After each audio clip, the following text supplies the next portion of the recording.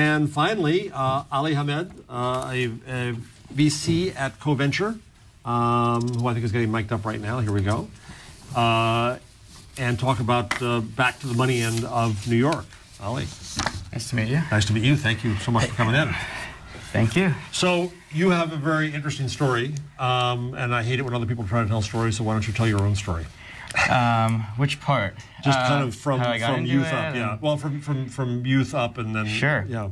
So grew up in Southern California, peaked really hard at 16. I was an All-American baseball player, and so it's all sort of downhill from there. All my baseball friends now think I'm an IT guy at Best Buy at this point. And fractured my back in 2 places in college, realized playing Pac-10 baseball was a lot harder than playing Ivy League baseball. I wanted to go beat up on a bunch of nerds, so I figured I'd go to Cornell. And when I got there, IBM had just come out with software development kit for Watson, so we built an NLP engine that could identify motion sentiment news articles. We licensed it to traders. They could trade things like commodities on sentiment analysis. And kind of an interesting experience. Built the business, grew to about 30 people, and then ended up running out of money, as some businesses do, and which is why I'm not on a beach somewhere. And after that point, I just started doing consulting. I would go find clients, and I was an expert in whatever they needed. I'd subcontract out the work of people to people who actually did know what they were doing. I'd just sort of learn from them and become like the partner on the job. At the time, I remember like one of my bigger clients ended up firing me because I was charging too little, and they realized I was like a 19-year-old in college. I was a sole proprietor. Like the first time they got an invoice, and I was thinking like, wow, $100 an hour, this is really great. Which is not what BCG charges. So anyway, so I was doing consulting for a bit. It's a little bit soul-crushing, and I wanted to start angel investing, and I realized that venture capital in general is pretty messed up. So if you think about how seed investing traditionally works, basically you take what a Series A fund does, and the seed fund strategy is let's raise less money and hire less people, and that's like our strategy for a new type of investing. And people would give me basis points if I wrote, a $20,000 check into a business, which is really all the capacity I had at the time. But they'd give me like 5, 10 points if we just coded their app. And I realized it was actually easier to raise capital than it was to find good software developers. And so there was an ARB in that. The other part is we didn't really know any other VCs who could code. So you have like a bunch of non-technical people investing in technology businesses. When at that point, the biggest risk is will you build it, right? So if you think about most VC firms, they want to invest post-product because they want to mitigate execution risk. And their way of mitigating technical risk and execution risk is going to find a couple kids at Google or Palantir who know how to code but don't know anything about healthcare. Right, so there's technical risk and market risk, and so they mitigate technical risk because they know how to do diligence on market risk and not on technical risk. Like their strategy for technical diligence is finding some CTO in their portfolio who's probably like out to lunch and being like, hey, do you mind talking to the founders of this company and seeing if they're actually going to build this thing? Make sure they're using the right vocabulary, right? Well, yeah, and the CTO is probably sitting there like, I don't know what the hell I'm doing. Like, why are you asking me? Yeah. I'm not getting paid for this. And so it's just crazy that that's how it works. The other thing that's nuts is you have all these founders who find some kid who can code and call that person CTO. And like being a CTO and coding an app are sort of 2 different jobs, which is like sort of this mind-blowing thing to a lot of people. If you ask most VCs to define a product manager versus a project manager, they might not know what that is. They might not know the difference between infrastructure as a service and platform as a service, right? Right. Which is like really scary that people give them money. And so I figured like the bar for being a good manager of a seed fund was really low. And so that was sort of where we entered. And then over time, and we started building software for the companies we invested in. So we just invested in very deep domain experts. So we're in a farm lending business founded by a former farmer, warranty claims business, like things that are a little esoteric and outside of traditional venture capital. And we also started a fund that buys securities on from alternative lending platforms. So these are platforms like not Lending Club, but businesses like Lending Club. I kind of gave you a lot there, but the overall thesis is venture capital as an asset class is really built to support a homogenous group of founders who are all solving everyone else's problems.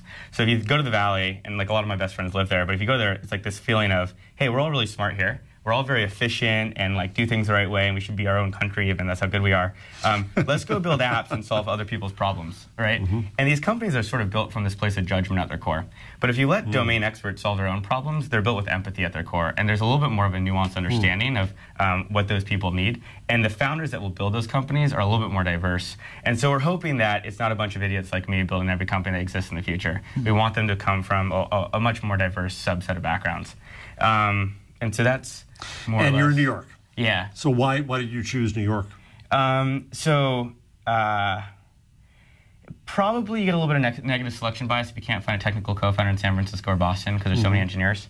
I think that, the greatest part about living in New York is how diverse people are, right? Whether it's, from a socioeconomic standpoint, race, religion, to what industry you're in, right? Like, that's the cool part, right? I live in Brooklyn, which is becoming less diverse. My partners are convinced I live in the ghetto because I live in Williamsburg. And because of that, you can sort of take technology and sort of put it in industries that have traditionally not had it. Entrepreneurship is a cross-disciplinary exercise, right? The greatest things happen when you take one knowledge set and combine it with another knowledge set that traditionally don't cross-pollinate. Well, this is the point you were making, that New York is the and. The argument we have here, it's an and. That it's technology and journalism tech-enabled and finance. What were some of the companies? Commercial real estate, children's media, just a real range of some of the ones that we were talking about earlier. Yeah, I mean, that's what's so cool about it. Yeah, I'm clearly not an expert in fashion, but you're a good company. But we've invested in a couple of beauty businesses, and the diligence on my end takes a little bit longer than, say, like an alternative lending platform. Technology and beauty? Yeah. I think that, look, beauty has traditionally focused on one type of person, right? We're investing in a business called Trace Noir, and it is in-home hairstyling for minority women, right? Different races have different hairstyles and hair types. And traditionally, most salons don't know how to deal with that. If you're an African-American woman living in Manhattan, it's very hard to find someone who can style your hair. Right. You can imagine my diligence process was a little wonky on that, right? A lot of walking into hair salons. And I clearly was not the target demographic. We're starting to see a bunch of plus-size e-commerce brands.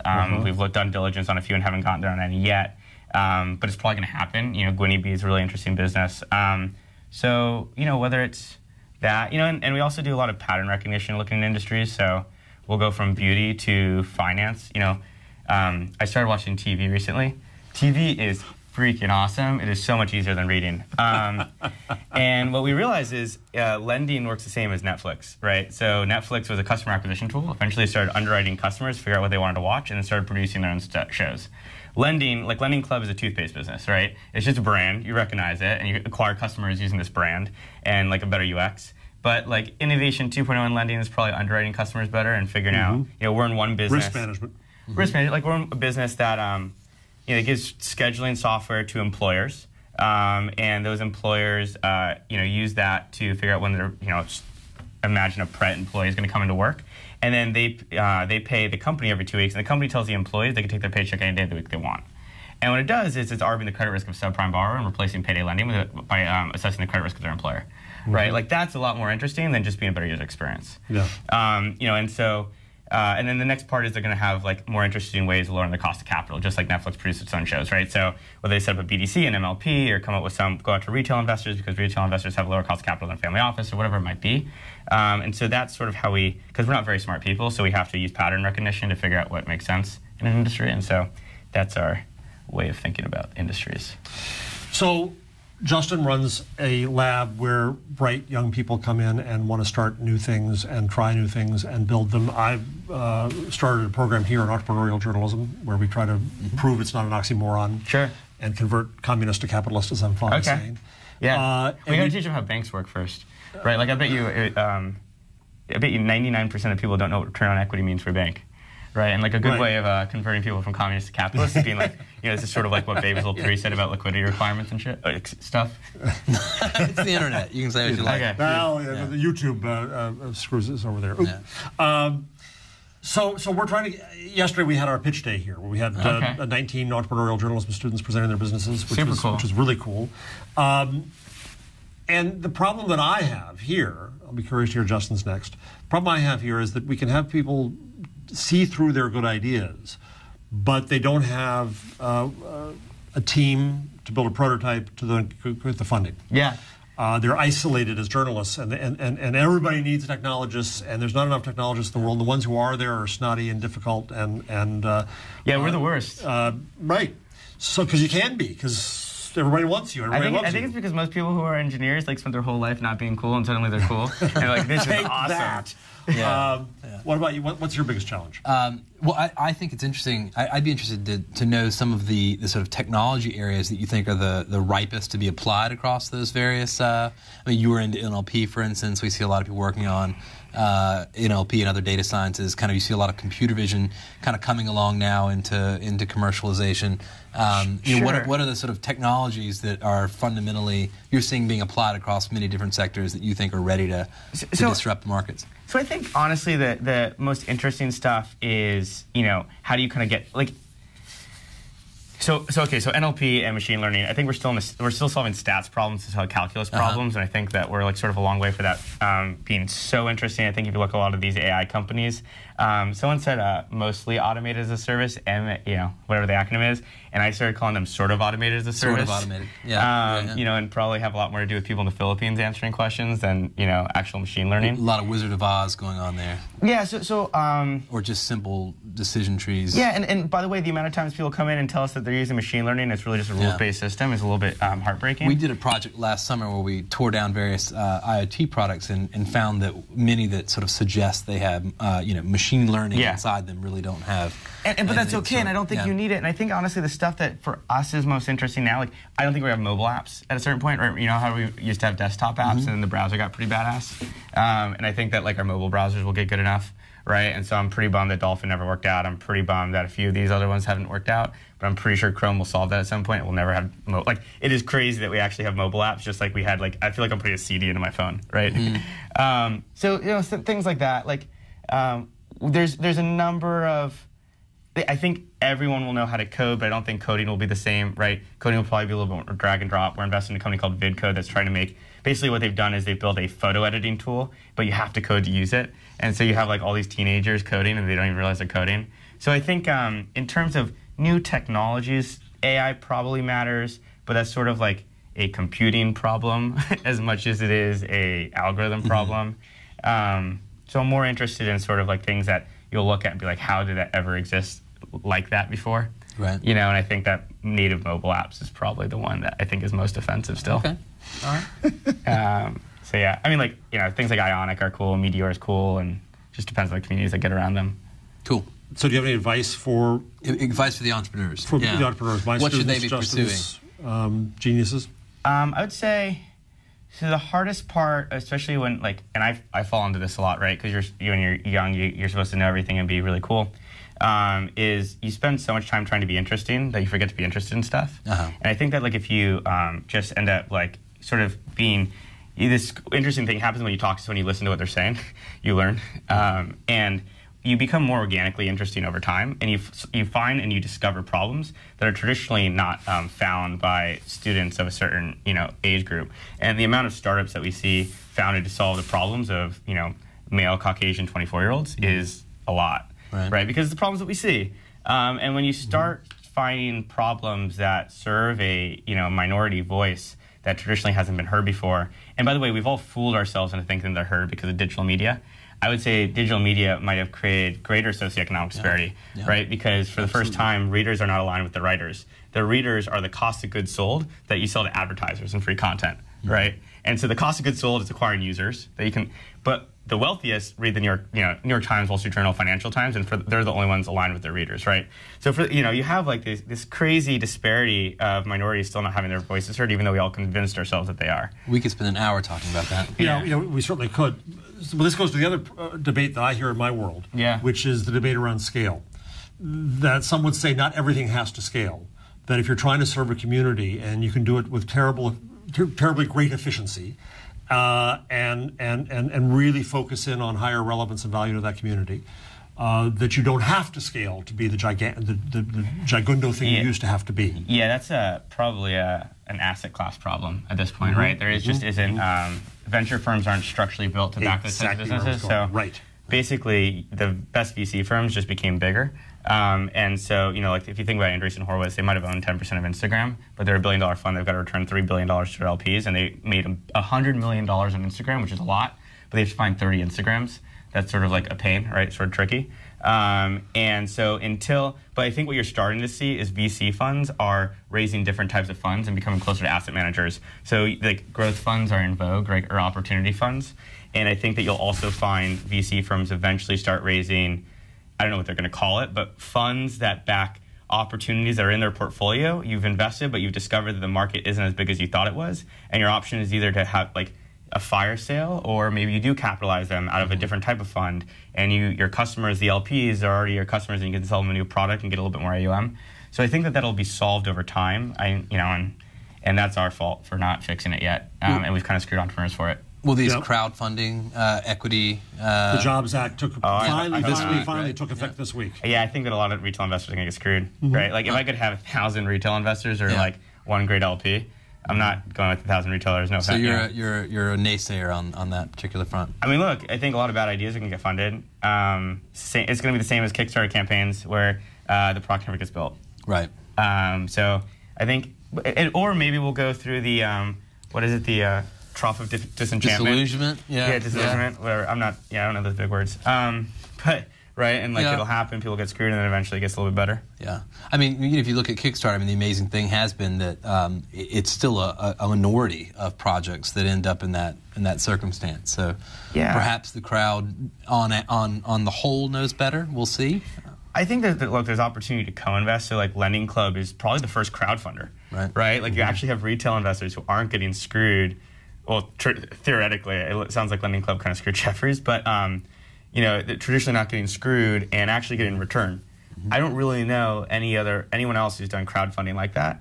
I think, there were some earlier equity crowdfunding platforms that didn't quite make it to this moment. I think AlphaWorks. But there are a couple that are still at it. AlphaWorks is, I think, still at it. And this might also solve the problem, though, of going after opportunities that don't scale to the same degree that venture investors scale. So cost of capital of retail investors is traditionally lower than the cost of capital of an asset manager, which is then lower than a hedge fund, which is then lower than a family office, right? So if you think about what return is required by somebody. And I think that as people realize that alternatives are no longer alternative and they just have to be in private markets because they can't make money in public markets anymore, whether it's because firms like Two Sigma just make it too efficient, or you can't compete in public markets. Wealth just isn't being created. So I think that people's expectations for what they have to make due to liquidity in an alternative asset class is probably going to come down. And so you can actually generate less returns and still raise more capital into your fund. And retail investors are the greatest example of a low cost of capital. And so maybe that'll be the solution. This is better than baseball, isn't it? No, hell no. Dude, you get way more girls in baseball. Oh, man. A lot more fun to play baseball. So one more question. We're trying to talk about technology in New York. Yeah. And what it's going to take, and this is on a network of podcasts that's in California, so we've got a second city syndrome here now in New York. We talked a few weeks ago on this show about what it's going to take for New York to take off in greater development of companies. And the argument made by... our portfolio rocks. It's not taking off? Well, that's the question. So there were investors who were arguing that we need more great exits in New York. Is New York already there and we're just not seeing it? What does New York need? Sounds like their LPs aren't very happy. They should just be better investors. No, I mean, look, you've got firms like First Round who have absolutely knocked it out of the park. Union Square has knocked it out of the park here. I think that it takes time. I think that, look, a tech company, so Silicon Valley is better at building tech companies and New York's better at building tech-enabled businesses. Yes. I think tech-enabled businesses probably don't have the same opportunity as a tech company because Google's a utility, right, at this point. Palantir has convinced people it's a tech company. It's probably a consulting business, with a little bit of technology. But it'll happen. Blue Apron is a food business, right? That's sort of a big deal. Food's important. I eat food. I don't know if you, right? Yeah. Yes. Yeah. So I think LA is also a huge opportunity. But I think just by definition, you probably go after vertical markets once you're enabling technology to a vertical. And if you are the technology enabling everything, you might have a tech-enabled bank at some point. You might have the next Blackstone. I think if Blackstone had been founded in 2014, it would have been founded by a bunch of engineers. Yeah. What does tech-enabled journalism look like in that vision of yours? Media. I think media is absolutely crazy, and I'm sure you do too. But I think that my kids will look at movies and be like, how the hell did you watch every movie in 2 hours? When I read Shakespeare, I was so annoyed that the story was told within a structure. And now the structure of a story is told because of the story, right? We start sentences with the word and, books are different pages in length, sentences are different amount of words. And HBO has made it so that we now tell create the structure around the story rather than the other way around. I feel totally gypped that Harry Potter wasn't told as an HBO show, where the first book would have been 8 hours and the second book would have been 10, and then and told over many episodes. The other thing that's crazy about HBO and Netflix is that every episode is the same length, right? So like when I read a book, every chapter's in 10 pages. It depends on when the subplot ends, right? So I've noticed that I start watching shows and I end wherever the hell I think the subplot ended, not when like some arbitrary 40-minute time block ended. Right. And so I think that not to mention it's all two-dimensional. Yeah, and I think well, so I've read something interesting that I hadn't really thought about, which is that when it's two-dimensional, it allows the storyteller to tell you where the focus is. That's right. And if we leave ourselves up to our own devices, like I have ADD, so I'm gonna be like over here while someone's getting murdered, But but it's inevitable, right? That like we're gonna be in the story, and maybe we'll be part of it, and maybe we'll be able to design the story. But there's going to be a lot of things that our kids are like, man, your shit sucked, Yeah, it did. It did. Go back to your earlier business, the sentiment analysis in news articles. Yeah. Oh man, it was so rules based. We called it NLP, and we just like weighted news articles at the top. How would you do that today? Is there value there? Do news articles actually tell you anything? Yeah. Would you if you did the same? If you brought the same thing to Facebook or Twitter, would it be more valuable? No, I mean, look, there's people who do it a lot better. It was kind of a cool idea in 2000. This is when people didn't know what the cloud was still, right? Yeah. At this point, what we were doing is pretty elementary. And most impressive when I saw was a piece of research by a university professor who was literally pulling photos of CEOs from public appearances, running some computer vision, facial recognition, emotion recognition algorithms, and found he was able to predict stock performance based on the facial appearance of the CEO. But here's what scares the heck out of me about stuff like this is you become so convinced that you're right because it's an algorithm and blah blah, and it leaves yourself to the black swan problem, right? Absolutely. Which is like, the more convinced that you're right, the less you start thinking about black swans and the greater scale you do it at. And somebody with a better poker face probably gets away with it. Yeah. So, and all of that stuff makes me nervous. But it's because I'm not smart as those guys are, so they probably get it more than I do. Last question. I think I said that before, but I lie. Your relationship to the VC community in New York. Oh, we're homies. Right. I mean, you all see the same companies. Yeah. Some of them try to hire us to do diligence for them. Tech diligence, yeah. Really? So what is that community like now versus the Valley? Okay. Whew. This is a long. I'll try to keep it short. The VCs in New York have gotten much better. I think that to start a VC fund, you have to be good at fundraising, not good at investing. And I think the people who are still investing are, getting better. They're learning. I think though that in the Valley, people have made their money in tech, so they started as pretty qualified people. In New York, they made their money usually outside of tech and start funds because they had access to capital.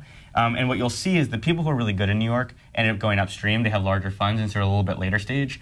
And the new funds, like the $20, $40 million funds, they're often backed by people who, this is their first fund. The problem is when they have to raise their next fund, it's only 2.5 years, maybe 2 years from today. And they're not going to have exits. They're not going to have a lot of markups. The only KPI they're going to have is who am I co-investing with?